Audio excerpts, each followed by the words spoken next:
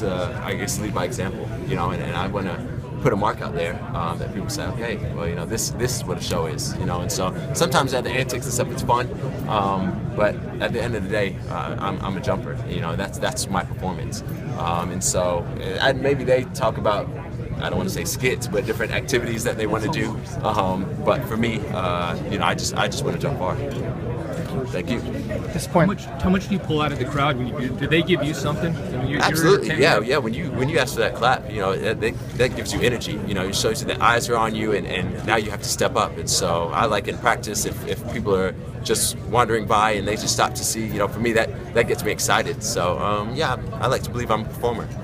A couple of years ago, you broke down your performance and were trying to work on parts of your jump. Yes. How nervous did that make you? And how excited were you last year to come back to where you can jump really well? Yes. Yeah. Being healthy, jumping off this new leg.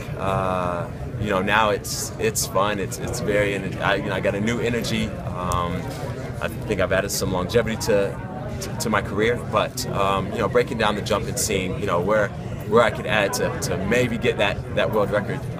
It's very exciting for me. You know, for me, even being in that conversation is very exciting for me. You know, it's a process, and I know it's not going to happen overnight. But you know, I'm a student of the sport, and I'm constantly thinking how I can improve, whether it's in the weight room, whether it's on the track. You know, putting these pieces together to really, you know, reach that goal. Christian, it's almost 1:30. I just want to Okay. Yeah. Thank you. Have to leave. Yes. Yeah. Thanks so much. When you and your coach work out what you want to do in your jump, do you break down like my hop needs to be here, my step needs to be here, my jump needs to be here, and how those pieces can change to make better? Do you guys work on that? He's the one that's very detail oriented for me.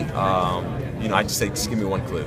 I don't like to overanalyze everything. I don't like, you know, after practice we can sit down and watch film, but during training, you know, he says jump, and I'll just give you one thing to think about. You know, whether it's, you know, staying tall, whether it's jump, you know, bringing the speed through the jump, because sometimes I always want to muscle it. You know, if I lift well the day before, then I'm feeling really strong, and you know, I say, oh, I can muscle my way through, but it's, you know, it's putting those things together. And so he's very good at just telling me one thing to focus on, and that's how we've worked out so well.